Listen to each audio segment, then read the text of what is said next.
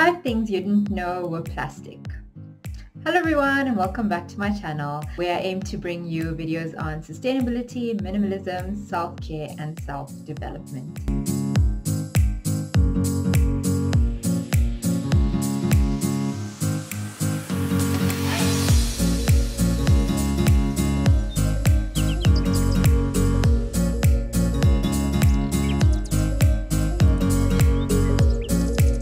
I feel like it's counterintuitive to run out and get rid of all the plastic items in your household and replacing it with new items. So instead reuse what you can. However, there are health implications that come with using plastic items. So I just think it's important to know of things that might contain plastic hiding in your home. A lot of tea bags are made with plastic, especially the glue used to seal the tea bags.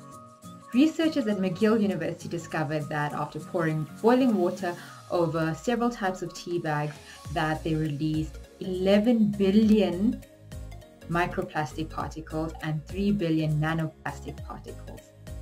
So if you're an avid tea drinker, I would highly recommend buying loose leaf tea, or if you have tea bags already in your household, cutting the tea bags and boiling the contents without the bag. Studies have shown that people who have held receipts have tested positive for BPA in their urine even up to a week later. Receipts aligned with BPA. The FDA actually recommends that pregnant women not even touch receipts. The average pad contains 4 plastic bags worth of plastic, and tampons contain plastic in them as well. Plastic is a known endocrine disruptor, and these products also have synthetic fragrances or might have been bleached or dyed with chemicals that are harmful to our bodies and bodily functions. So use organic products or opt to use reusable products. A well-known company for period underwear is a company called Thinx.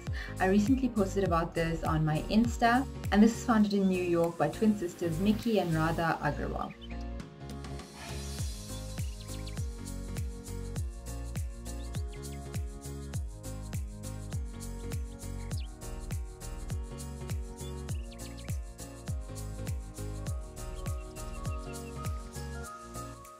You might not know this, but most disposable coffee cups are lined with plastic, making them unrecyclable, and not to mention the health benefits of having a hot beverage in a plastic-lined container. Very few locations have the capability of removing the plastic lining from the cup in order to recycle the paper, and it's a very water and energy intensive method. So one of the best things you can do is to bring your own flask, or simply asking for a mug when sitting down at the cafe.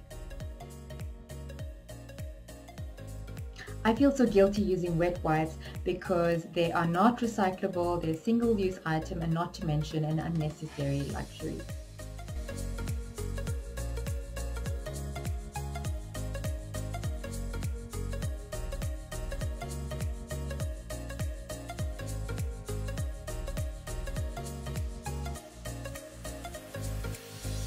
Even if they say flushable, you should never, ever flush wet wipes down the toilet, as they contain plastic to keep their integrity, which don't allow them to break down and causes huge issues in the sewer system called fatbergs.